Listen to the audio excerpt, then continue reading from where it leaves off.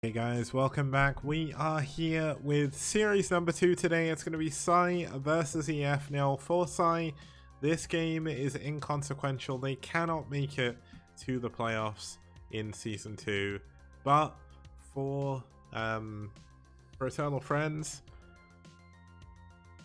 this has been going on for 4 years and it's only season 2. We did have a 15-month season 1, so that's why. But this season, this season has only been 12 weeks so far. It's 13 weeks overall for the group stage, and we'll have like 3 or 4 weeks for the playoffs. So a lot shorter this time than we'll head into season 3 later in the year. But this game is inconsequential, as I mentioned for pSi. They cannot make it to the playoffs. EF can, so EF are definitely going to be trying to win here. Let's have a look at how both these teams have done. pSi Storm currently at the bottom of the table with 1 win, 9 match losses. A little bit unfortunate for them. They've had some very, very close matches.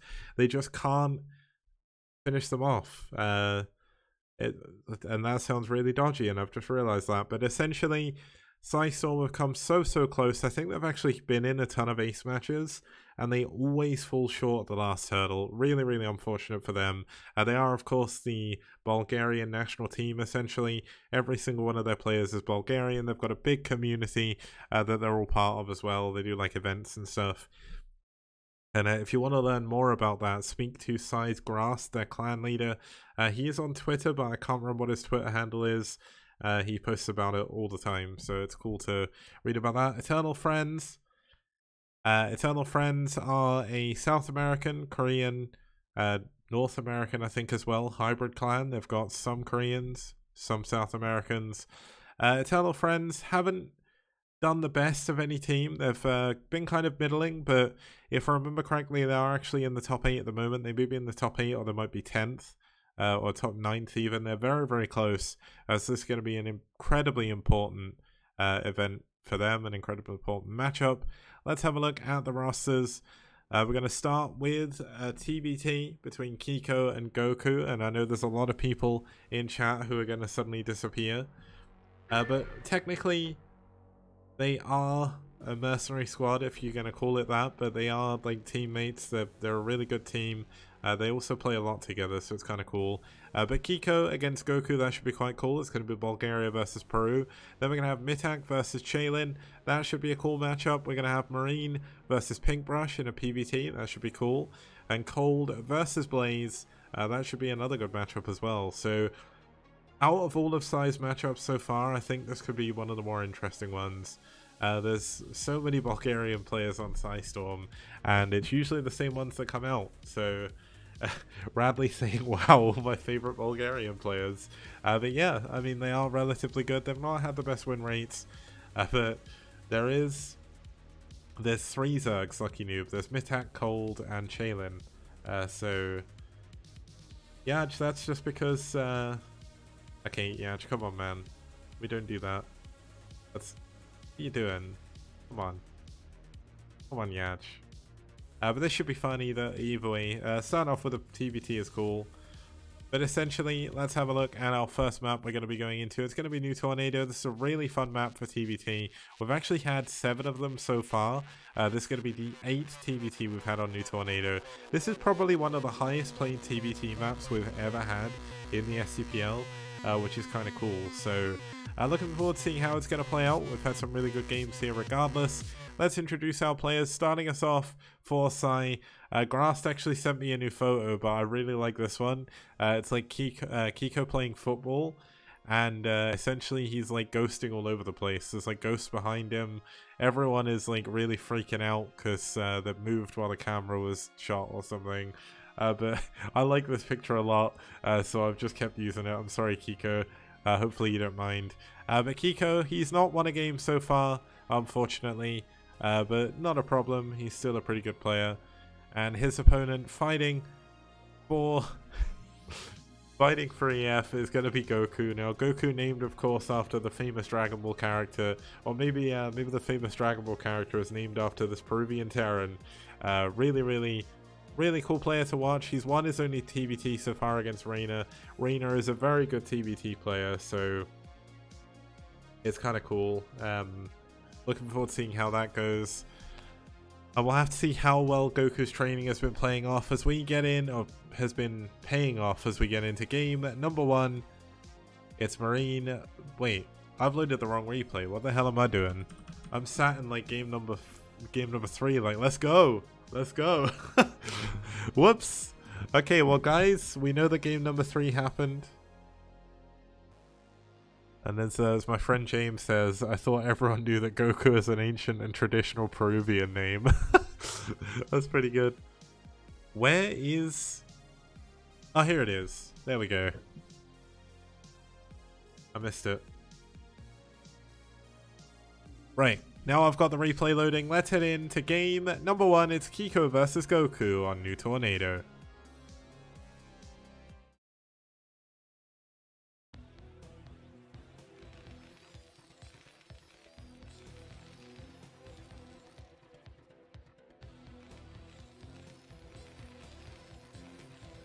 Okay, starting us off in the top left-hand position in the silver, fighting for pSi even, is Kiko.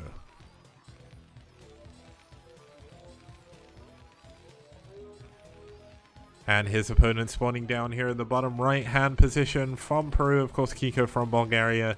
It is Goku fighting for EF.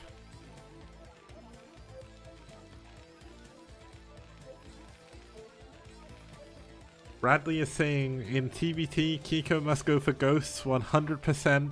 I trained him a lot with ghost play and gave him all the knowledge. Well, I'm hoping he's going to go ghost now because you've just hyped me up. This could be a really quick game, like someone's going to 8 racks. You gave him all the knowledge, Bradley. Did you teach him how to build a barracks in the center of the map on 8 supply? Is that what you taught him? There's not going to be any ghosts this game. What is this? Man. God damn. Well, it's going to be an 8 racks in the middle of the map. This is an incredibly big... it's an incredibly big gamble in TBT. And Albert saying it's a proxy ghost rush on 8 supply. That's it. Radley saying I told him not to play my secret 8 racks fast ghost into nuke main strat. Well... that would be amazing if that happens, but unfortunately I don't think that's going to happen. This game is probably going to end within the next 5 to 10 minutes. The colors, I don't know what they look like on the overlay, but I actually quite like them in the game.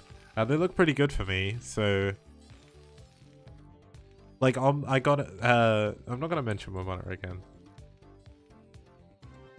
Now, someone's made a Kick Cellmate account. I don't know who that is. But essentially, I've not lived in my my old like flat jail cell for like nearly a year now. So, well, I guess it's been more like 8 months, 9 months. This time last year was incredibly shit. So, I do apologize if I do seem a little bit down today, but.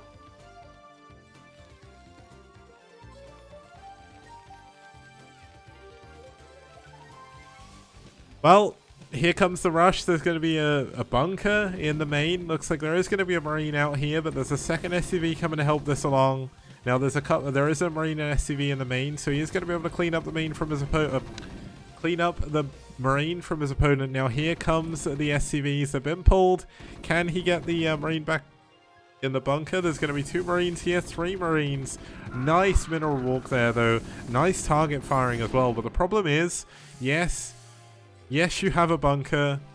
No, it's not in a very good place. Now, it looks like he is going to push forward. Let's see what the micro of Kiko is like. He pulls back his Marines. He needs to build a forward bunker here, but he's losing his SCVs. I mean, Kiko's doing a pretty good job, but unfortunately, I mean, Goku's got a factory. Wait, does he? I thought he had a factory. He's got a factory in the middle of the map. Oh my goodness.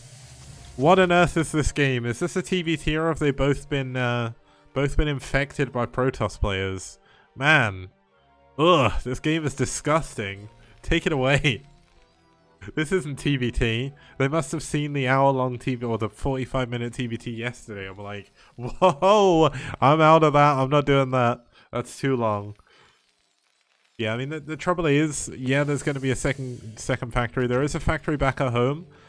Wait. it's actually not that far behind, so he's going to be able to hold on here. And the thing is, because Goku stopped building, well, because he's built Marines, but later, Kiko's going to push forward with 6 Marines into the base here. And there's going to be absolutely nothing that Goku has to defend back at home. He's going to have to send his Vulture back. If he sends a Vulture back, he's not going to be in a good spot. And there's going to be no Vultures building in the main. Now, let's check the micro of Kiko. He's doing a pretty good job with his Marines. He's moving the damaged ones back. Well, that just disproves everything I've just said. But so many Marines here for Kiko. Another Marine pops out here for Goku. But unfortunately, Goku is not likely to win this situation. I mean, there is going to be a Vulture soon from the proxy factory.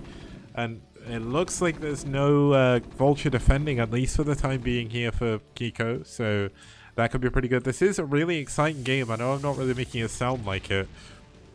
But I'm doing my best. The factory gets cancelled at the front here. The Marines continue to push forward at the front. More Marines continuing to be rallied in. The first Vulture is out. Let's see. Wow, wait. Oh my god, of course he didn't know where his opponent spawned. Oh no. So he sent the Vulture in the wrong location. He's going to move it up. He is going to be able to intercept the Vulture of Kiko. No, Kiko going the long way around. Now finally Goku does see it, but does he know where his opponent is? More and more SCVs are going down. Great Marine micro here from Kiko, doing so much damage. It's 12 SCVs against 12. Kiko has the supply lead now, and there is a Vulture in play. This Vulture is worth its weight in gold. There's no Vulture back home defending. If the Vulture comes back, it's running into a bunker, and he still hasn't found his opponent. He sent the Vulture to the third base, actually, misclicking his Vulture a little bit, maybe frustrated. The Marines coming in, cleaning up the rest of the units, and pSi are looking to take a very quick 1-0 lead in this series. Great work by Kiko. Absolutely wonderful micro on his Marines. 1 SME is all that remains. He does have 270 supply, so I wouldn't blame him if he flies away and goes to build. Goes to rebuild somewhere. He can build Vultures. He's still got all of his units. And I mean, the Vulture's going to try and come in. But look at the repair. The repair going down, though. 2 SCVs on the high ground. This is all Goku has. This could be a completely ridiculous base trade here. But look at the repair on that Vulture. So strong. So powerful. And I mean, even if he's not mining, it doesn't matter. GG. Goku taps out and Kiko wins game number 1.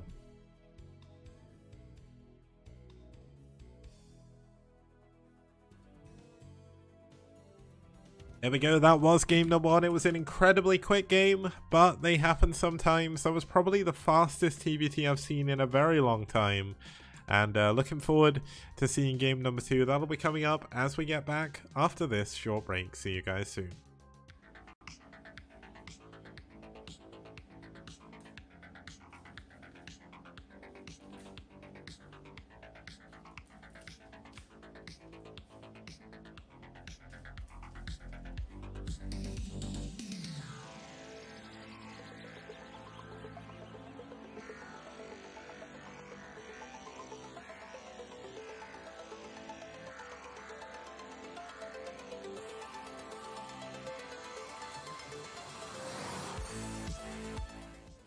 Did you know it was possible to drop behind the naturals in Fighting Spirit? It's a bit finicky to land in the right place.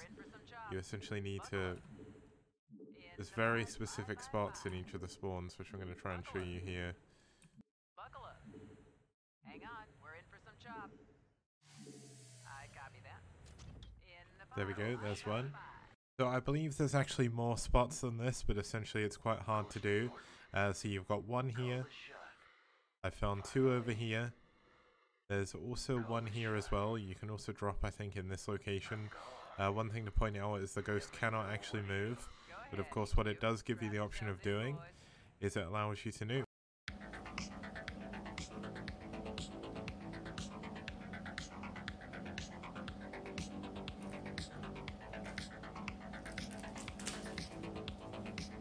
Okay guys, welcome back. We're here for game number 2 of pSi versus EF. Game number 1 was a ridiculously short TBT, but it was very exciting nonetheless, and we're going to be heading into possibly another very short matchup here as we are going from TBT into ZVZ. Unfortunately for Lucky Noob, Zerg is going to be losing this game. I know Lucky Noob likes Zerg, so not sure how that's going to play out, but let's have a look at the players. Starting us off for EF is going to be Chaelin. Chaelin, a very strong female Zerg player from Korea. 1-for-1 against Zerg, so 50% win rate for her, 54% win ratio overall. It's going to be Korea versus Bulgaria, of course. In Chaelin's last 10 games, she's won 5 of them, so essentially a 50% win ratio recently, not too bad. Her opponent going to be from Bulgaria, it's going to be Mitak. Now Mitak has one of my favorite pictures in the entire STPL because he specifically went out with friends to get this picture. And I don't know what it is about it I love, but it's a really good picture. I love the pickaxe, I love the like foggy background and everything, and overall just a pretty cool guy. He's only got 29% win rate, so that's a little bit unfortunate, but he's always up against really strong opponents, and I definitely can't blame him for losing so many games. But regardless of losing, he comes out every single week and does his best, and he always has really fun games to watch. So this is going to be a ZVZ, of course. He is 1-3 against Zerg, so that could be a little bit more difficult. But let's have a look at the map we're going to be going into. It is going to be Blitz-X. Now Blitz-X has very close by air positions, so this could be an incredibly quick ZVZ. We thought the TBT last game was quick. Check out Blitz-X in ZVZ. There's not been too much. This is actually our first one. It's our first ZVZ in the entire tournament, and yeah, this is going to be hard. It's a very difficult ZVZ on this map. Like close by air, there's a very short rush distance by ground as well. Either Lings are going to win the game or the first muteless are. Let's see how it's going to go as we get into game number 2. It's Chaelin versus Mitak on Blitz-X.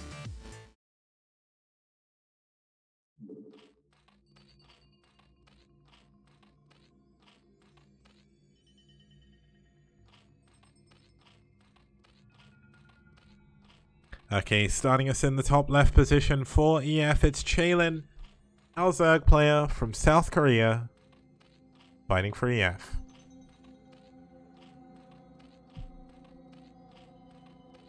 And his opponent spawning up here in, I believe this is the olive green.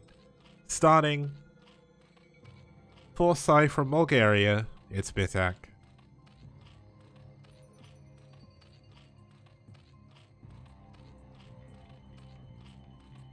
Now ZVZ, it's a quick matchup normally, and when you have close by air positions, it's even quicker, so I don't really know what to expect here. I doubt either player is going to go for a 12 hatch. 12 hatch on this map would be absolutely crazy.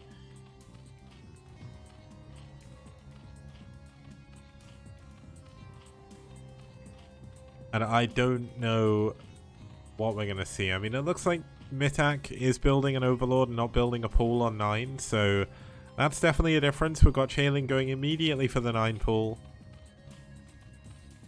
Yeah, Lucky Noob, I think everyone roots for like Swarm and like Plague and Snare and stuff in ZVZ, but it's very rare that Zergs will get Hive in ZVZ, so I mean, we can always dream. It is the STPL, and as you know, anything can happen in STPL, so we'll have to see. I'm still waiting for the day we get a Hive ZVZ, but yeah, it's difficult. Now, Mitak is actually going for a 12 hatch. It's going to be in the main, so it's not completely impossible to hold on to. But it's going to be difficult against the 9 pool with gas, so there's going to be incredibly quick speed here. I mean, it could be for 1 hatch layer, but speed is more likely. And when you start ending up with speedlings running through the gap in the middle of the map, they are going to get to the opponent's base incredibly quickly. Mitak is going to struggle a lot here. Now, the gas and pool coming up relatively shortly after each other. It was a 12 hatch, I think 11 gas, 10 pool, or 11 pool even. No additional drones have been added on for the time being. A couple just being added on now. But that's 2 lava that's just been spent when you don't have any Zerglings, and there are 6 Zerglings running across the map to come and kill you, and there's going to be even more coming in soon. It was lair first, in fact, so speed is going to be put on the wayside. Looks like Chaylin just going to be building a ton of slowlings, and this is definitely going to be difficult. There is 2 lava again. There's going to be a 3rd hatchery popping in, a creep colony coming in for a sunken. But I mean, 6 lings are already going to be at mid-hack space, and Chaylin is looking to take it incredibly fast, even possibly the fastest STPL game ever. 2 drones have gone down, 3 drones have gone down. Is there a 4th one? No 4th drone yet. Mid-hack pulling his drones miles away now. The sunken has finished. Chaylin didn't manage to focus that down before too late. Mid-hack got his sunken up. Perfect timing there. So Mid-hack is going to hold on. Chaylin is not going to end that with her first attack, but the Spire is already on the way. And, I mean, that was a nice hold, but realistically, when Mid-hack is on 7 drones, he doesn't have a lair yet, and his opponent has a Spire building. Unless these lings do critical damage, I don't see how Mid-hack can win this game. In terms of Ensnare does affect attack speed for most units. Well, at least a lot of units, but there are a good number of units it doesn't affect. Devourers don't slow attack speed. Devourers just make the units take more damage, I believe. And yeah, Ensnare works differently per unit as well. It's best against like Stim Marines, and it's also very good against Mutalisks, but I don't think it affects Siege Tanks, if I remember rightly. I'm fairly certain Devourer doesn't affect attack speed anyway. Someone may be able to prove me wrong, because I'm not a Zerg player, but I'm fairly certain that's the way that works. Now, Chaylin holds a ramp with absolutely no issues whatsoever. There's no Evo Chamber, there is no Spire, there's no lair, and Mid-hack, while he is even on drones, is about to fail the harsh, cold reality of Muteless heading towards his base, and Chaylin should have this game in the bag. Now, oh my god, Mid-hack is going fully all in. That's it. Pulling everything, gonna try and kill Chaylin before she gets the chance. The Overlord coming in. This is going to be a drone drill at the top of the ramp to try and bug out the Zerglings. And let's see if this is going to work. I mean, when you're behind, why not try it? Go for a massive counterattack. And there we go, GG. The Muteless pop out. Nothing Mid-hack can do about that. The attack is not going to come in. And that's it. Oh my god, no way. Mid-hack's going to go in anyway. You can't call GG and do this. That's not right. This is wrong. I mean, that really didn't work, but I suppose he wanted to see if it was going to work or not. But yeah, that didn't work at all. That was a very, very quick game, number 2. 5 minutes, 33 seconds. It's how the cookie crumbles sometimes, but yeah, Mid-hack, unfortunately, that attack did not work. And you probably won't be trying that one again. But definitely having the problem of getting attacked super early on by lings when going for a really greedy 12 hatch build. It happens. There's not much you can do about it. So I'll be back after a very, very short break with game number 3 even in this incredibly quick series so far. I could be finished super early today. That'll be kind of nice, I guess, having a little bit of a break. But see you guys soon.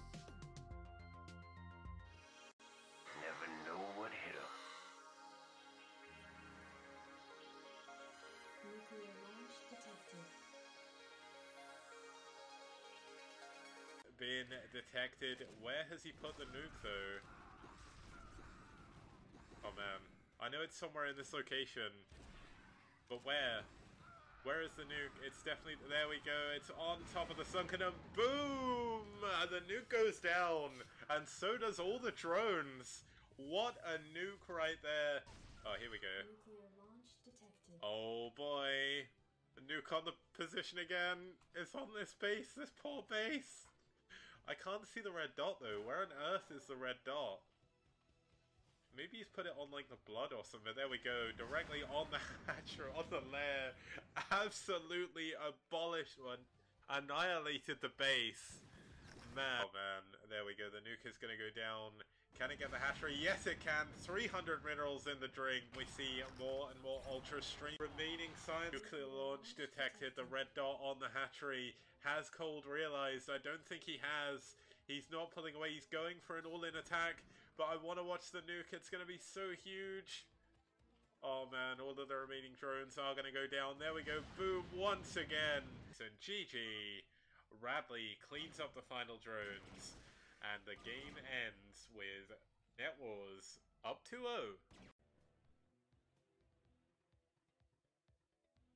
Oh my... Ah, Radley.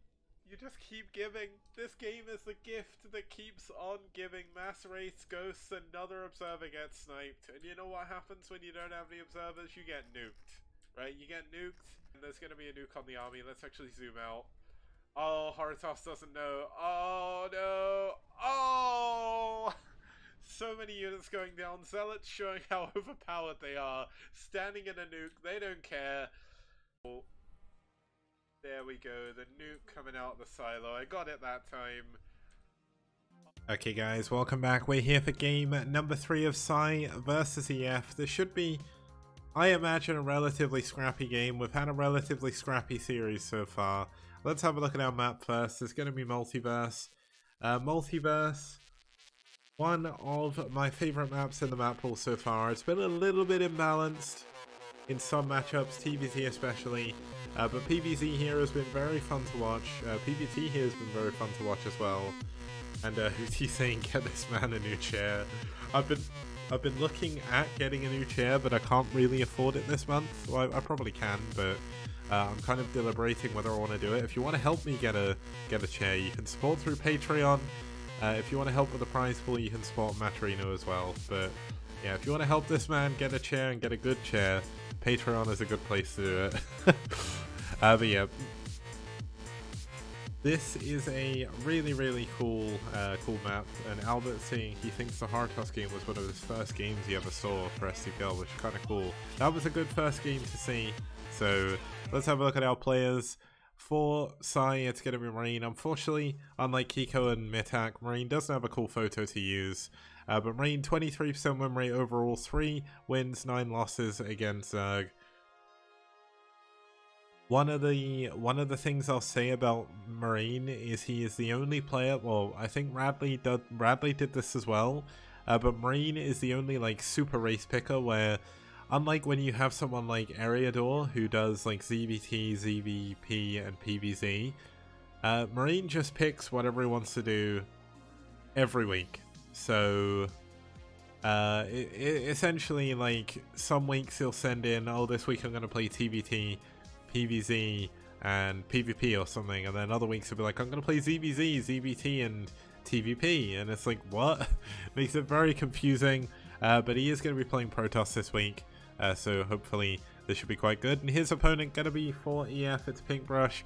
Pinkbrush, one of the lower performing players on EF. He hasn't had the best of games. He's been up against some very strong opponents, so his loss against, I would say his loss against Seriosity was probably the most heartbreaking TVP loss I've seen in the STPL Season 2. But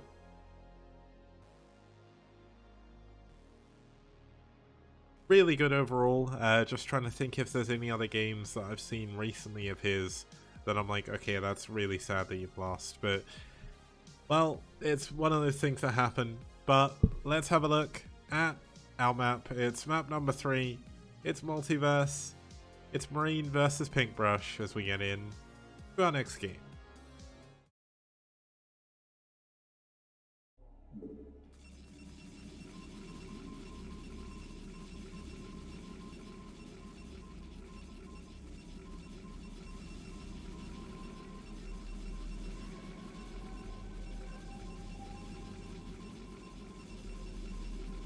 Okay, starting us off here in the 2 o'clock position, or the 1 o'clock position, we do have the red Protoss player fighting for Bulgaria.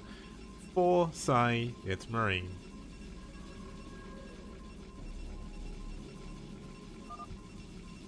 And his opponent spawning down here in the 2 o'clock position, close by air position, so this could be another...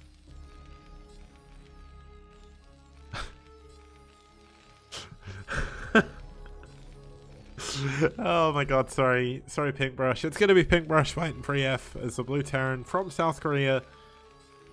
in the blue. And to answer the two AMAs, Dave, what does STPL do? I've been waiting for months. This is driving me insane. What is it? What's it do? STPL is a global team league with players from all over the world playing Brood War matches each week. It's a lot of fun. That's what it does. It gives people entertainment somehow. I don't know why, but people do actually tune in and watch, including you apparently.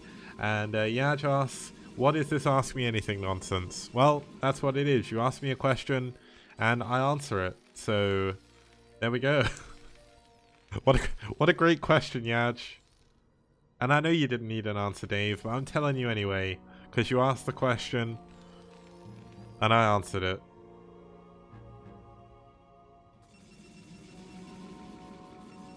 Okay, so we've got Gate Gas coming in. We're likely going to see a call coming up after this from Marine. We've got Pinkbrush going for a wall in at the front. It's going to be a barracks expand from Pinkbrush.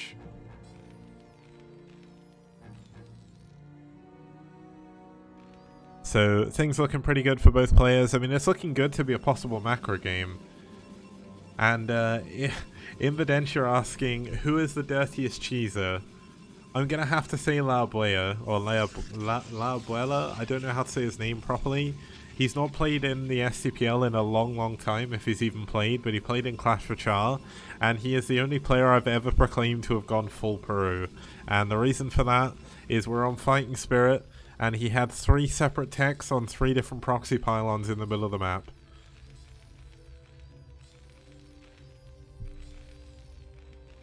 Ricer asks, who is Kix? I am Kix, I'm a caster. Hello. And Dave, once again, redeeming AMA. I'm going to need to up the AMA. He's saying, how does one pronounce Kix? Well, it's Kix, not Quicks.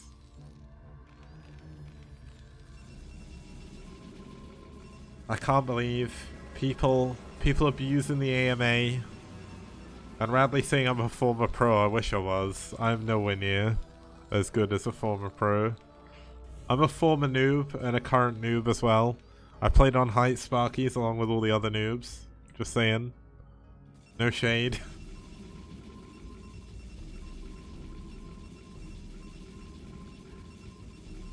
Lee saying someone isn't paying attention to the game. Well, luckily for me, there isn't too much going on right now. We've got the gas coming up. The factory will be coming up soon after. Barracks coming in. The first Dragoons are going to be getting towards the bunker, and they'll start attacking it. Now, Pinkbrush has seen the fact there is a proxy pylon. Now, is Marine going to stick to his plans? Or, yes, he is. He's going to proxy another gateway, and he's likely going to proxy 3 gate here, and that's pretty good.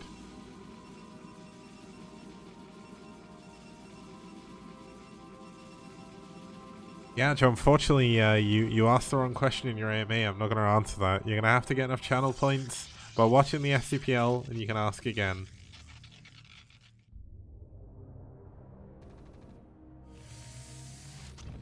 James asks, we all know what STPL does, but where does STPL does? Well, it does from the UK, but it also does globally. And FakeFin, I am incredibly sad that Fancy is not going to play tomorrow. But either way, we get Kanata, we get Go Rush, we get Best, we get Bisu, we get Sue. I mean, they're 5 really good players, so I'm looking forward to it. It's going to be a lot of fun. Sadly, I'm going to be at work when it's on, so I'm going to have to watch the VOD. Now, these proxy gateways are going to... Oh, it's going to be a gate and a robo. Okay, so we're going to see Reaver behind this. He's not going to proxy 4 gate.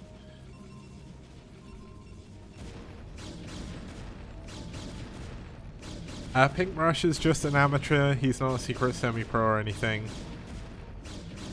And yeah, it is sad they couldn't get stats, and they also didn't put Zest in either.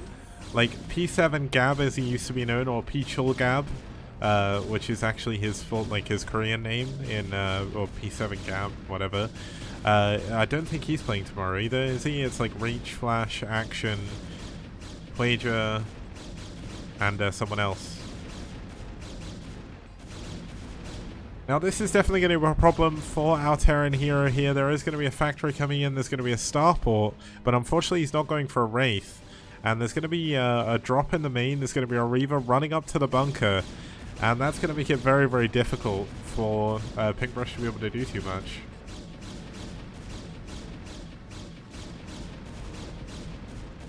He did have a very short game record, but he was a really good Protoss player. He was definitely up and coming. Peachel Gap was pretty good. I'm just excited to see Kanata play again. I love watching Kanata play, and he doesn't stream enough. God damn it. Okay, well, the Dragoons continuing to attack the bunker. We've got a Dragoon and a Zealot in the main. This could be the straw that breaks the camel's back, as, I mean, Pinkbrush, he only has one tank right now. There is a dropship coming in. No, he cancels the dropship and goes for a Wraith instead. And there is a turret here as well, so I mean, Pinkbrush has essentially been completely blindsided by this. The Dragoons have pulled away from the bunker. They're going to be driving into the main, and they're going to kill all the SCVs here so far.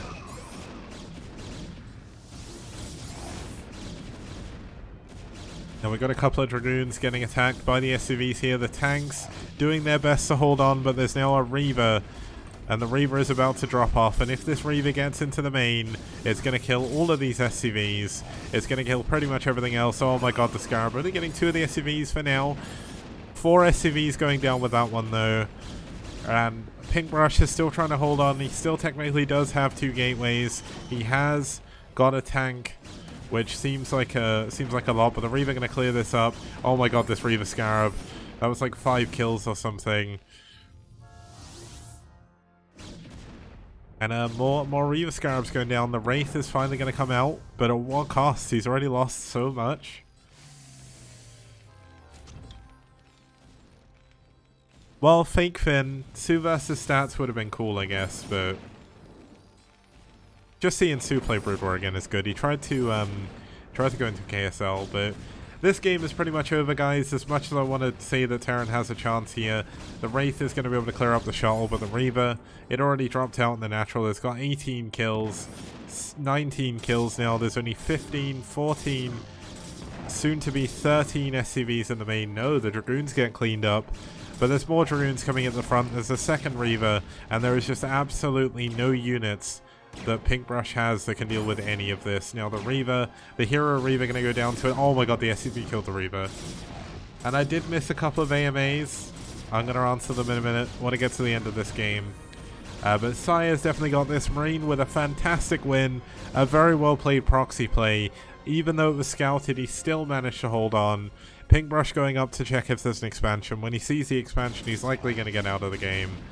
And that's how things are going to go.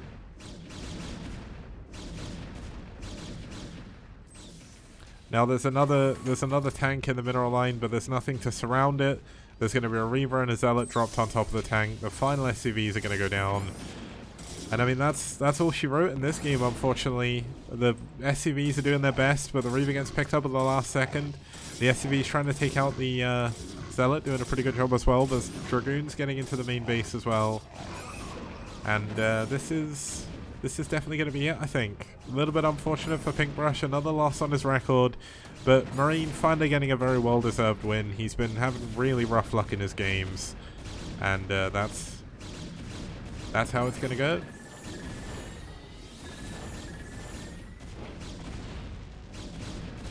Even the shuttle goes down, but with 5 SCVs, there's pretty much no hope left in the game. And pretty good Reaver micro, but that's it. GG, Pinkbrush taps out, and Marine wins game number 3. This has been a very, very scrappy series so far. Obviously, we've had very, very short games. It's kind of cool to get a series like this. We don't often get like super aggressive series, so seeing one's always fun. Just to go back to the AMA questions I missed. Reister asked, how long is the average STPL drinks expedition? Well, I can't even answer that because I don't know what the hell you're asking. Marine Medic Orgy asked, is it true Yaj takes sick days from work when he drops below 2k MMR? I do not know. Ask Yaj. I highly doubt it, but it could be true.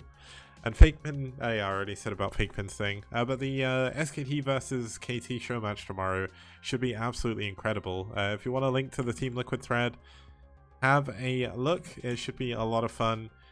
And we will be back in a second with game number 4. See you guys soon. Okay, we have a ton of Matrino codes still to use, so I'm making this quick video to show you how easy it is to actually use them. So you click the Matrino link, it brings up the Matrino page. In the top right, you hit sign in. You sign in with whatever you want to. In this case, I'm going to sign in with Twitch. It'll take you back to the page, and then if you hit contribute, you put in the coupon code LSTPL. You can put a comment if you want to, and you can hit contribute right there, and it will add it to the prize pool. Easy as pie.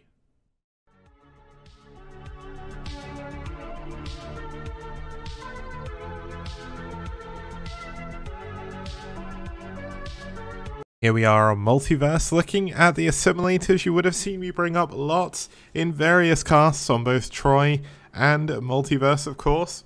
Now, the way these work, and I've explained this before, but I'll go through it again. The footprint of a Vespene geyser is bigger than that of the assimilator itself. So, essentially, to begin with, when you have two assimilators next to each other, all the units can get through. I know they got a little bit stuck. Maybe I should do this with just these units.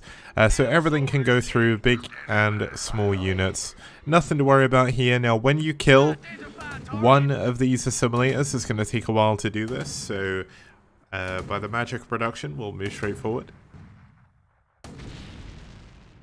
Now that's been destroyed. You'll note that tanks can no longer get through this this gap here. It's not very obvious at first glance, and your units will bug out, but as you can see, there's absolutely no way that tank is going through here, but the Marine and the Ghost still can. Now, the reason for that is, as I said, the footprint gets slightly bigger, so it makes the gap around about that size, I think. So units like Marines, Medics, Firebats, Ghosts, Zealots, Lings, and Hydras can get through. Now, if we kill the other assimilator, note now that Marines can no longer get through, even if I stim. I cannot move forward here. Now, there is one exception to the rule. When you have two geysers next to each other like this, it blocks all units, apart from this plucky little man right here. It's a Ghost. Ghosts can still run through, so the benefit of that is it allows you to be very, very sneaky with Ghost tactics. It's not often you'll see them, but if you're a Terran player playing on Multiverse, Troy, or Gold Rush, it can be a clever way of getting through and doing a quick nuke when your opponent may not be expecting them.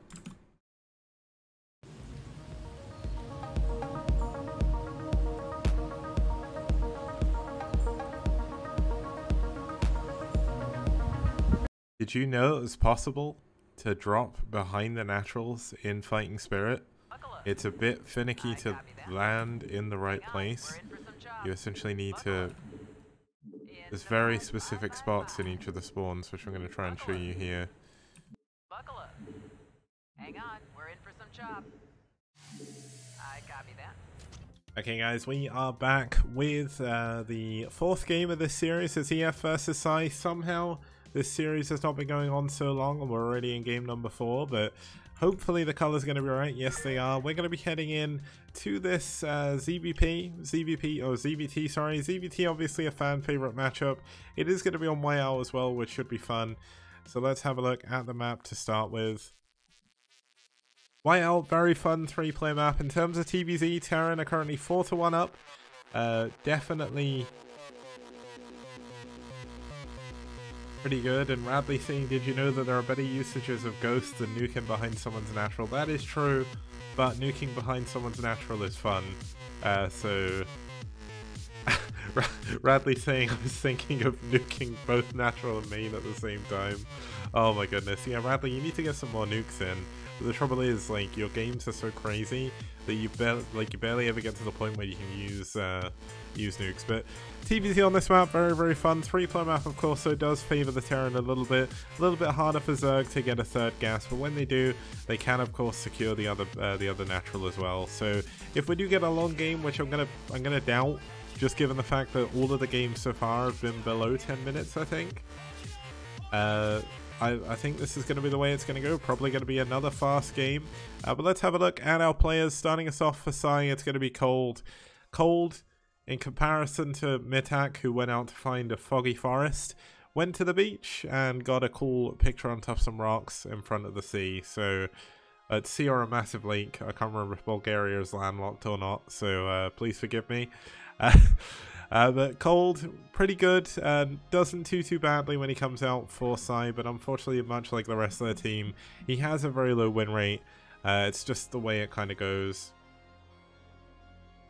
with pSi. They have a strong team, but unfortunately, everyone else in the STPL is super strong.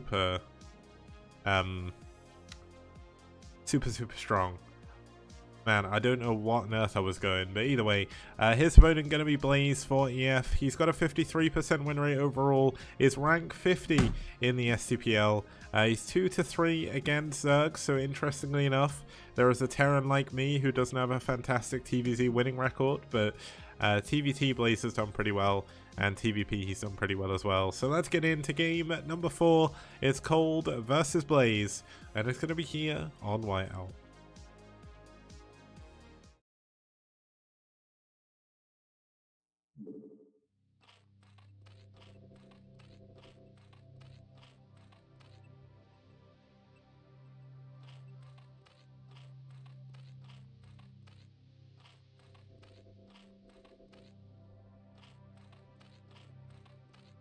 Okay, starting us off down here in the bottom middle position, we do have the Blue Zerg fighting for pSi.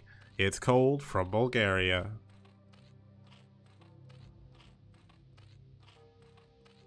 And his opponent spawning up in the top right hand position in the wonderful magenta, fighting for EF from South Korea. It's Blaze. Now, you may remember Cold from the game he played against Radley on New Empire of the Sun, where he got nuked a lot in one of the clips I always show. That was an incredibly close game. Of course, I only show the nukes, but he did a really good job there. His ZBT is strong, but he needs to get to the late game. Early game, he struggles a little bit, and Blaze, I think, in comparison, is very good in the early game. So hopefully this is going to be a good one. Tangard saying, imagine if this becomes like one of the greatest games of all time. That would be good. I would be amazing. I'd be amazed if that was the case. Like, we've had some really rough games. So when I say rough, they've not been badly played by anybody. It's just that they've been so down and dirty that the games have been ending in less than 10 minutes, which, while to be honest for me is not too bad because it means I get an earlier night. It also means, like, for you guys, the games end a little bit quicker, so we get less chance to get more viewers in, and overall, less people get to enjoy the games. But there is, of course, the YouTube and the Twitter and everything on the links below, so if you're ever bored when STPL isn't on, there is some more STPL content to be had. And a massive shout out, of course, to Liquipedia for being an amazing sponsor. Also Matrino as well. If you want to donate to the Matrino to improve the money on the prize pool, you can do it for free with the code LSTPL, or you can also donate your hard-earned cash. Or if you want to support me as a streamer and support a more full-time lifestyle of doing this, then you can support on Patreon to ensure essentially that I get a more guaranteed income from it, so I can make difficult decisions later down the line about maybe either cutting days out my work schedule to do this more full-time, or eventually doing it full-time. So if you want to help out, look at Patreon. Now, in terms of what's going on in the game, we've got a 12 hatch coming in here for Cold. We've got Blaze going for a Barracks Fast Expand, so pretty much the most standard openings you could want in a TVZ if you want to see a macro game, so that's good. One thing I will quickly say about the Patreon is if you want access to all of the STPL replays, of which there are now over 1,150, you can get access to all of them for just $5 a month. That'll give you access to the Patreon channels on Discord and all of the replays to download. So if you ever see like Radley's nuke games, you're like, I really want to learn how to do that, and you're not too sure how, I mean, you could just ask Radley, he's very helpful. Or you could check out the replays from Season 1, the replay from Season 2 where he played against CRVT as well, and have a good time.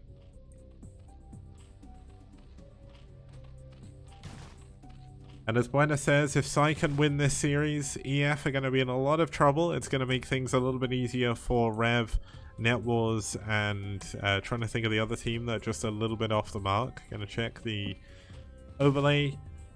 Yeah, so for Ash, Rev, and Net Wars, EF losing here would actually be really, really good for them. Obviously for EF, they want to win this, just because that's going to put them a little bit hard. And Albert, you can get the replays from the league somewhere. They're on the STPL Discord if you are a Patreon. And also Red, yeah.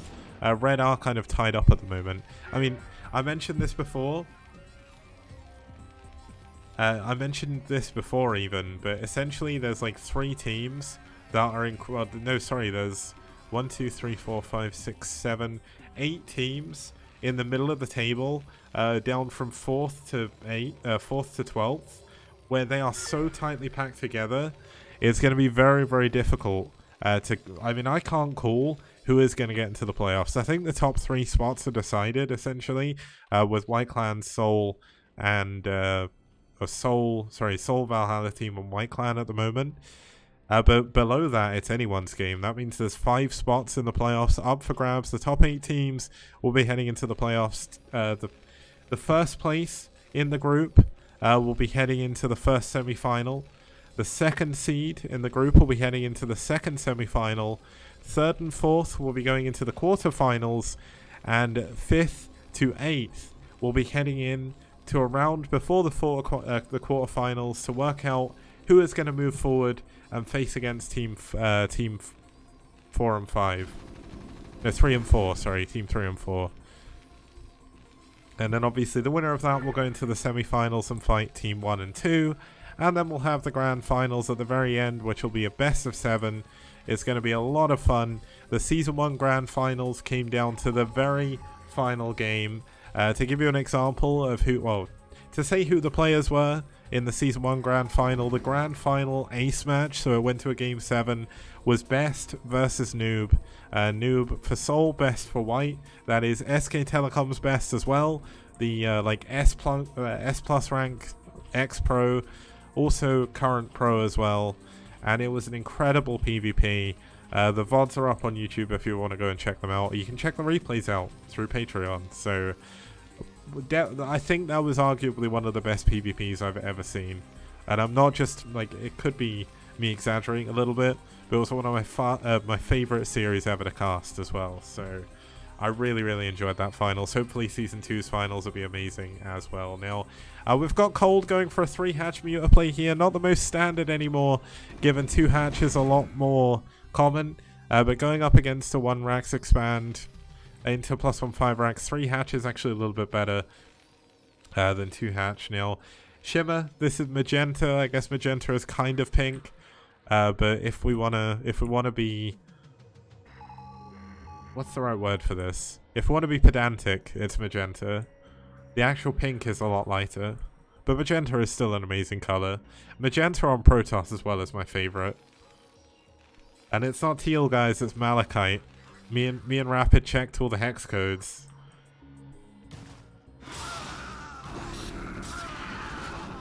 Now we've got the Marines coming in. One of the Marines, a couple of Marines go down. One of the mutas goes down as well. Looks like Cold is definitely doing a good job. The important thing to remember here is Cold is on match point. If he can win this game, he will win the series for pSi. And EF will be in a lot of trouble getting into the playoffs a little bit later on.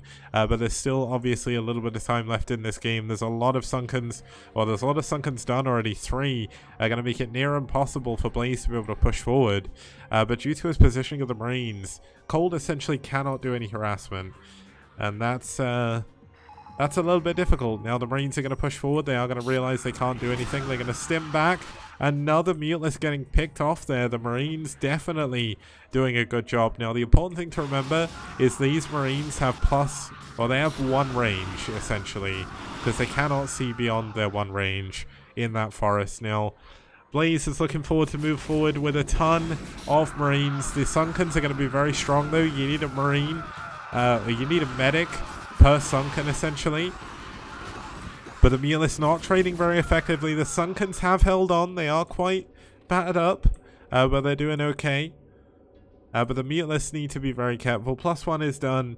Albert saying Marines can take with +1 can take 3 Sunkens. You'd be surprised, but they can't. There's also 4 Sunkens now as well. The Lings are very important. Obviously, Fire Bats are very, very important as well. But essentially, I think the rule of thumb is, the formula is you want 1 medic per Sunken plus an additional one. And that usually covers everything. The Fire Bats obviously deal with the Lings. The Mutalists soak up a load of shots as well, though. Now, there is a 3rd base coming in from Cold, playing this very, very greedily. There is Hive already as well. Wow, I didn't even notice the Queen's Nest coming up throughout all of this. Now, what is this Hive going to be for? I don't think this is going to be for Ensnare, but it'd be amazing if it was. And then maybe this really would be the best game of 2020.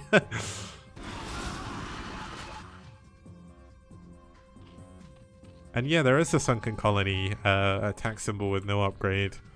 It's called the Subterranean Tentacle.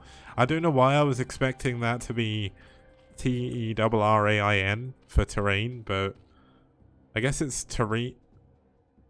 No, it is Terranian. I never realized that.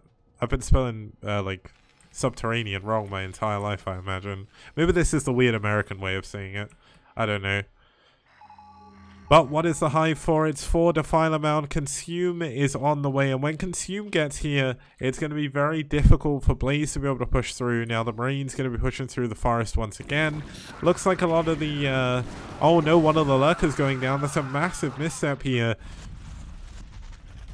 But looks like he is going to be able to survive for now. I don't know where the Mutalists are in all of this, actually. Are they hitting up here? He's only got 3 of them. Is he going to go into a Great Aspire? No, no Great Aspire for him just yet.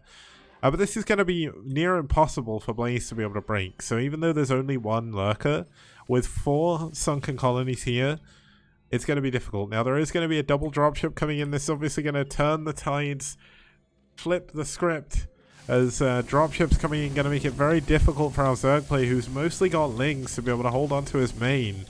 Now, could this drop actually be a little bit too much? There's 2 Lurkers in the main base now, but if he moves his Lurkers up here, it's going to give him the ability to push forward. Now, interestingly, there's no medics here, which is crazy. Why would you drop no medics all of a sudden? A lot of units going down, but the double dropships filling up again, dropping off again, and suddenly, because he's teched so hard, because he's barely got any units, I think Mitak's just going to lose the... Sorry, Cold's just going to lose the game, and we could be going to an ace match. This is ridiculous. There is absolutely nothing Cold is going to be able to do against all these Marines in his base. He's lost it to Defiler Mound. He's going to lose his supply of... No, he's lost his pool. He's going to lose his Evo Chamber. Going to lose his Spire. Going to lose his Hydra Den. Going to lose his Hive. And there's still so many units out the front. Yes, there is a hatchery down here.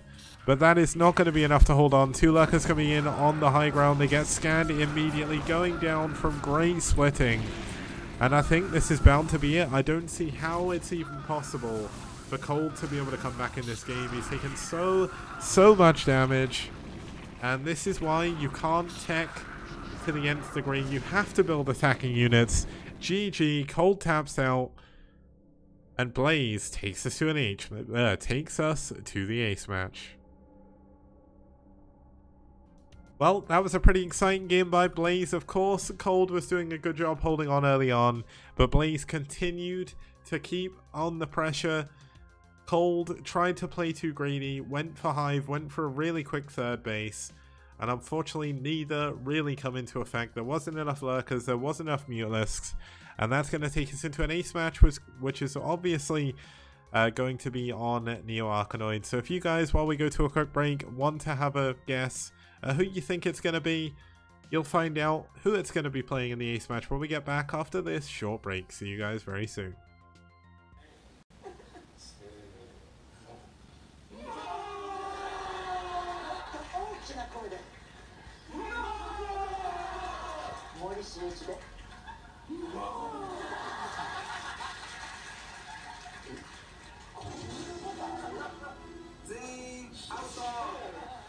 Toss a coin to your content creators, oh Valley of Plenty, oh Valley of Plenty, oh.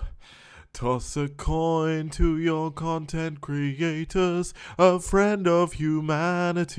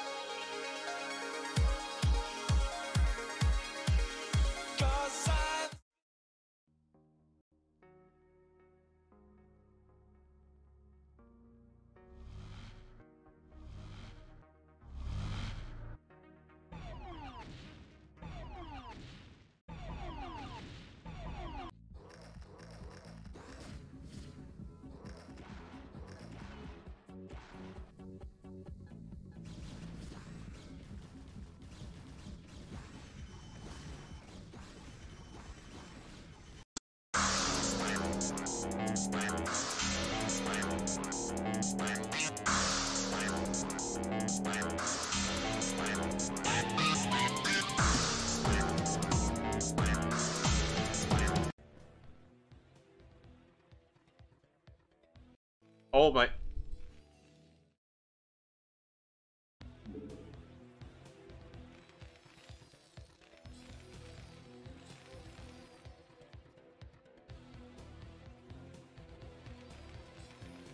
Albert and Fujikura in chat guessed it right. It's Blaze versus Marine, starting us off in the top left-hand position. We do have the pink Terran fighting for eternal friends all the way from South Korea. It's Blaze. And his opponent spawning us off here in the top right-hand position in the blue, fighting from Bulgaria. It's Blue, fighting from pSi.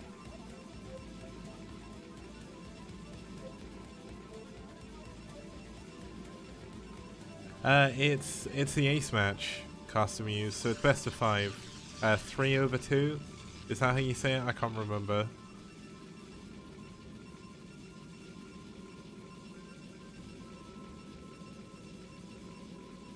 While this game starts up, Adele SC123 asks, the zombie apocalypse is coming. Who are the 3 StarCraft people you want on your team?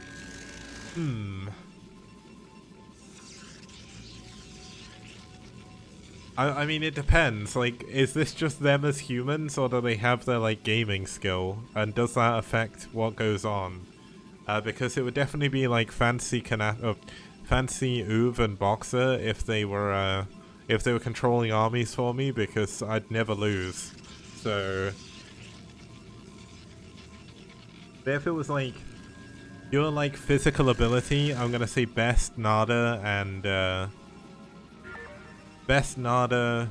Trying to think of who the other really strong pro gamers are.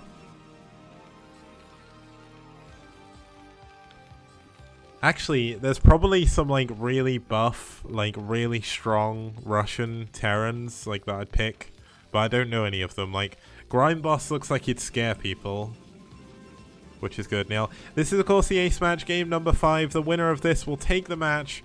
Blaze is going to be going for a barracks fast expand. No, a barracks into a factory. And he's going to be able to float his barracks in the right location. Reister, or James is asking how much STPL does, how much does STPL does if STPL does Chuckwood? STPL doesn't Chuckwood. There you have it.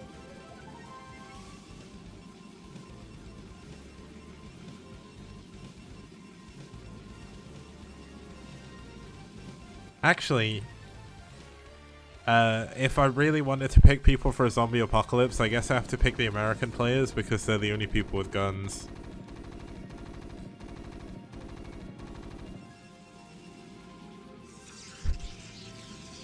I'm fairly certain guns would be quite useful in a zombie apocalypse, so any American players with a gun wanna step up?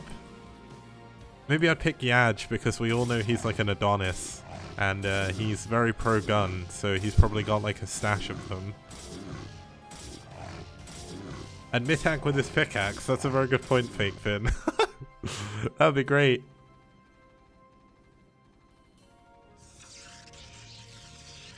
Yeah, okay, I changed my vote. I picked Mitak because his pickaxe has more uses than a gun. Because Americans may have guns, but they don't know how to use them, so... Like, unless they've been to the military. Mitak and his Mitax. Let's do it. He's got good melee power. Now, with what's going on in this game, Blaze is going for... Oh my goodness. Someone call Radley. Someone call Radley. He's going 2 starports. 2 starport rates and a TVP. Radley, this one's for you. This is very, very rare. It can work. We've already got a robo up, though, for Marine if he goes for an observatory and goes to continue building Dragoons. 2-port Wraith is not going to do anything, but we'll have to see what's going to happen. Now, of course, this is a very important game for EF. I've mentioned it in this series previously, but if EF can win this series, that will put them in a lot better standing and a lot better position to go into the playoffs in season 2. But if Marine can win this game, pSi can't get to the playoffs, but they can mess it up for others, and we'll have to see how that's going to go. Now, he is really badly wanting to kill this this barracks. Look at this, chasing it down with a Dragoon. Trouble is, the Dragoon's going to go out on the map, and look what's going to happen. There's going to be a Wraith. It's going to fly in, it's going to kill the shuttle, and it's going to be Cloak. Now, is there an observatory coming in? There's no observatory. Oh, no. Oh, no. Oh, dear, oh, dear. This is not looking good. Cloak Wraiths against no form of detection whatsoever. There is a control tower, Albert, and he's researching Cloak, so... This is not looking good. All the observatory coming in. Okay, this is clutch. Getting this observatory is so unbelievably important. Now, losing the Wraith in the shuttle, obviously going to be a massive problem, but he is going to be able to see the fact that there is Wraiths coming in, and that's at least going to give him time to be able to react. Now, this is very, very unfortunate. Marine is going to fly directly into these Wraiths. Well, the Wraiths are... Oh! He's got... No! No, don't fly over the unbuildable. Drop your units. Oh, no, he's going to lose the Zealot. No, the Zealot pops out. But there is Cloak. And there is still no Observer. The Observer's still on the way. Is there scan? No, there's no scanner. Because there's no Academy. The barracks went down. So this is the one lucky thing here for Marine. As long as the Observer pops out, as long as he gets enough Dragoons, he should be able to hold on. But this is incredibly important. These moments in this game are worth their weight in gold. Now, Blaze, unfortunately for Marine, is on 2 base. Marine is still on 1. The Observer can't defend both bases. There's enough Wraiths now to start to do some serious damage to this probe line. And as soon as Marine moves his very slow Observer down, the Wraiths are going to fly away and come back another day in a different place. Marine needs to just sit at home and defend, essentially. He does have a second Observer, so that's something. It's really, really useful to have that now. Looks like we are going to have the Zealots trying to take a 3rd base here from Marine, but they will eventually get taken down by the Wraiths. Now, was a dropship made throughout this? No, there wasn't. So there's no dropship coming in. Wraiths getting repaired back at home. There is 33 SCVs to 21 probes. All is not lost just yet, though. There's enough defense of both bases now that the 2-port Wraith shouldn't really do too much. But Blaze is going to go into a 3rd base as well. And we're still looking like we can get into a macro game here. And yeah, Buena, Marine is the Protoss player. As I mentioned before, like, I don't know if you've heard me say it, but Marine essentially plays all 3 races. And he race picks. But unlike everyone else, he just picks 3 random matchups to do each week. I think he bases it on map and what he actually wants to play, but yeah, he's like the one true like supreme race picker that just picks deliberately from all 3.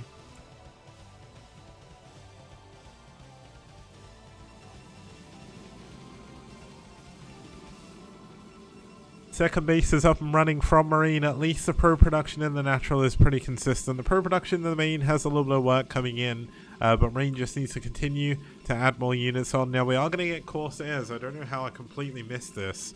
Corsairs are incredibly good against Wraiths. Much like Valkyries, Corsairs completely shred Wraiths at every possible opportunity. They do stack up so well, and I believe Corsairs do full damage. Now, Scouts, of course, do more damage to air, but unfortunately we're not going to see Scouts here. Now, here come the Wraiths once again. There is a scan this time. Oh my god, he gets the Observer. No!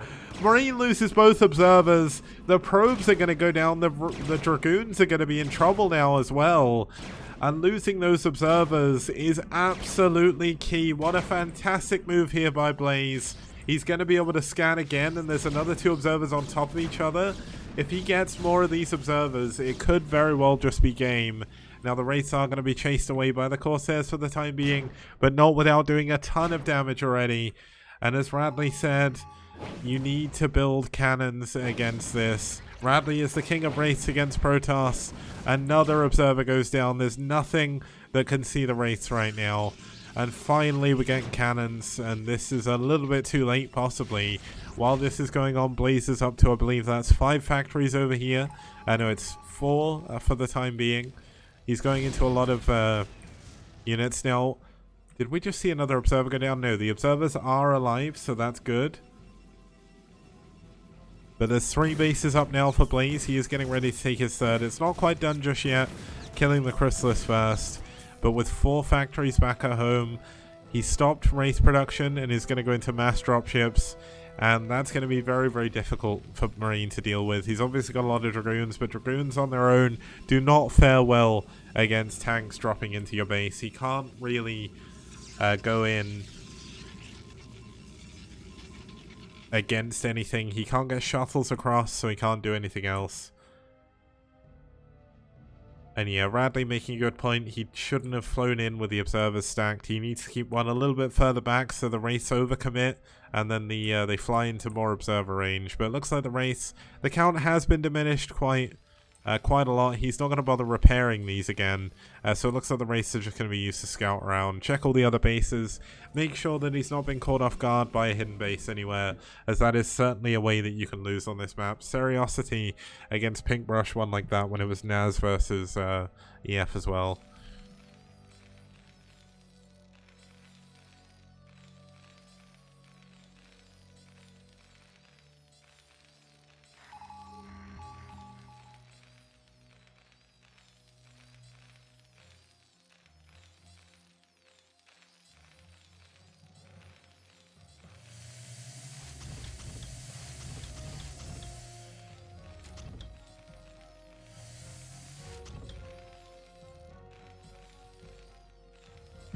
Well, sorry about that. Looks like we are going to have 3 dropships loading up, heading over to the top right-hand corner. The Corsairs catching them, though. This is actually really pivotal. But unfortunately, the dropships, they don't take full damage from these Corsairs. And they're split. So the tanks are going to get out here. There's going to be scans to kill the Dragoons. And if he'd have gone scouts, maybe he'd be able to kill the tanks. But right now, he does not have the option to. There is double Stargate. He could go into a couple of scouts, and that would be really cool. But unfortunately, scouts are very expensive. There's no fleet beacon, so there's no... Or there is now, but there's no disruption web. There's no carriers. And even going for carriers at this point is a little bit too late, I think. Because Blaze is just going to continue dropping more and more units over. He is going to repair up these rates. Love to see it. And more units are going to be dropped over here. The Corsairs trying to come in and snipe the remaining air units, snipe the remaining dropships, but unfortunately he's not going to be able to. Now the tanks, a few of them have, I don't think all of them dropped, so a few of them did get caught off. Now it looks like the 3rd base is going to go down from the tanks and the pizza wedge. Dropships being forced back once again. Wait, did he kill both the dropships? He did. Oh my god, Valkyrie. Oh, it's my favorite unit in the game. It's going to be Valkyrie versus Corsair versus Wraith versus Dropship versus ground units. And this is looking pretty good. Now, we do have carriers. Unfortunately, we're not going to see a scout as well. But going into carriers in this position, not too bad. 3 base carrier, certainly better than 2 base carrier. Blaze hasn't decided to try and push through the middle of the map at all. Looks like the Valkyrie here for moral support. Radley's losing his mind here. He can't stand the Imposer, he says. Oh my goodness. Well, by the way, Lucky Noob, I know you saw... Oh, here's the... oh, a Dragoon drop. Okay. Oh my god. Oh my goodness. 5 tanks, none of them can shoot this Dragoon. Oh no. This is... Wait. He's got Zealots right there. Pick up the Zealots, send them in. Now we've got Corsairs versus Valkyries versus Wraiths. This is something I've always wanted to see, and it's not on Sparkle. Two of the Valkyries, or two of the Corsairs dying immediately. The Valkyries doing so much damage to these.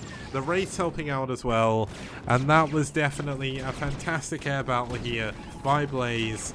And suddenly there is a ton of units coming in through into the main base. Looks like we are going to get Blaze relocating after he's killed the Nexus. That Nexus going down is a massive boon to Marine. Marine doesn't have any carriers yet. It's still going to be about a minute and a half, I believe, until all of the... oh my god, he doesn't even have an interceptor upgrade. Oh no, Marine is kind of falling apart in this game. Blaze has done a fantastic job. But yeah, looks like this could be it. There's a lot of Dragoons, but I mean, Valkyrie's going to clear out the shuttles. They're going to clear out the additional Corsair. And that's going to be it. Now, Alba, I think it was, sorry, yeah. And when you said sorry there, I thought you were apologizing for the question. But Marine's army's falling apart. Blaze, his army's too strong with 1-1 upgrades against someone trying to go carriers. The game's over. Marine saying my leader was right about the map. He blames the map. He said he's never going to play this map again. And that's it. GG. pSi, unfortunately, for a lot of teams in the STPL, have won the series 3-2. Now, the important thing about that, as Radley pointed out, like he should have gone for D-Web, because D-Web would have stopped all the tanks from shooting. There would have been nothing that Marine would have been able to worry about, because essentially the Goliaths can move, the Wraiths can attack, but who gives a damn about those? But either way, it was a fun series. It was very back and forth, very scrappy, but Eternal Friends winning that series, definitely going to feel happy, knowing that they've got closer to securing their place in the playoffs in Season 2. Let's have a look at the results, then we'll go through a few things as well. Now Kiko winning over Goku, Chaylin winning over Mitak, Marine taking out Pinkbrush, Blaze taking out Cold, and Blaze taking out Marine with the 2 kills to finish off the series, 3-2 for Eternal Friends. Now of course that does bring us to an end of our series today, but before we go, let's have another look at the team rankings, because every single series from now on is so unbelievably important. And this is why. Let's have a look. So after that series, Bull are going to drop down, or after the series from earlier, Bull is going to drop down to 11th, so they are going to lose their position in the top 8. And that is going to mean Eternal Friends are going to move up with their win. They're going to go 6-5. Red on 6-4. They've still got 1 game to play, so they're going to be hoping for a win against IRK. And IRK are going to be hoping for a win against Red, because it's very close to the top there as well. Ash and Naz moving up by virtue of Bull falling down. And NetWars move up as well. So by falling down 0-4, Bull have actually lost 5 positions. That's how insanely close that is. My goodness, the games on Wednesday, they're going to be, if I remember off the top of my head, it's going to be STPL. It is of course going to be STPL. It's going to be DM versus Soul. It's going to be Red versus IRK and White versus Valhalla team. Iskra asking, can Rev still get, or Buena still asking, can Rev get into the playoffs? Yes, they can. Rev are in 10th. They are 5 for 6 at the moment. They're tied with NetWars and Bull Team. But there's still 2 play weeks after this. So week 12 and week 13, they have a chance to move up. We're going to have DM playing against White. That's not going to change too much. And we're going to have, DM versus against Soul. That's really not going to change anything. Might change the first 2 positions, but that's very unlikely given Soul Gaming a plus 35. We're going to have Valhalla team versus White Clan, which could change 3rd place, but once again very unlikely due to the game difference. And IRK versus Red is the most likely to make a difference, because either way one of the teams will be going 6-5, so they could drop to 7th place. They can't drop lower than 7th. Because essentially 6-5 is obviously the lowest it can be, but Eternal Friends, their game difference is quite bad. So it looks like Red or IRK, they're either going to swap, they're probably just going to swap around in 3rd and 4th and 5th. So overall, Rev definitely do still have a chance. It's good for them and very well deserved. They've played fantastic this season. There's so many teams that have done so well this season compared to Season 1, and there's so many teams that did well in Season 1 and did well in Season 2 as well. So I mean, I don't say this nearly enough. I say thank you to a lot of people. Of course, thank you to Liquipedia, our sponsor, as well as Maturino for supporting the prize pool. There's going to be a bracket contest from Liquipedia as well for the playoffs, so you guys can win some prizes from Team Liquid, which is kind of cool. And obviously thank you to you guys for watching, but the biggest thanks that I never give, and I should give more, is to the team captains and the players, because without those guys, without those girls, we would not be able to see all these amazing games. And it's pretty cool. It's been really fun. Thanks for the good stuff. Thanks Captain Kronk for the $5 sub, $5 donation, man, means so much. Thank you for the support. And of course, thank you to our patrons as well. If you want to support the STPL, you can do it multiple ways. Firstly, you can continue watching. You can share our stuff on social media, YouTube, Twitter, all the links are down below. You can also share stuff on Reddit, clip things when you're watching. If you do want to support monetarily, you can support through Matcherino. Someone's posted, well, Moobot posted the link thankfully for me. If you use the code LSTPL, you can add money to the prize pool completely free, or you can donate to the prize pool directly. Our current prize pool is up at around $1,300 US. We're $200 off what we got in season 1, so if we can push before the end, that would be amazing. Thank you, of course, to some massive donations from Pure Pat, Cobalt Blue, and Dez as well on there. And if you want to support me as a streamer, want to help me take this more full time, then please support on Patreon. The link's down below. There's many different tiers. You can get like little highlight intros. You can get highlight videos of which you'll see during the breaks and stuff like that.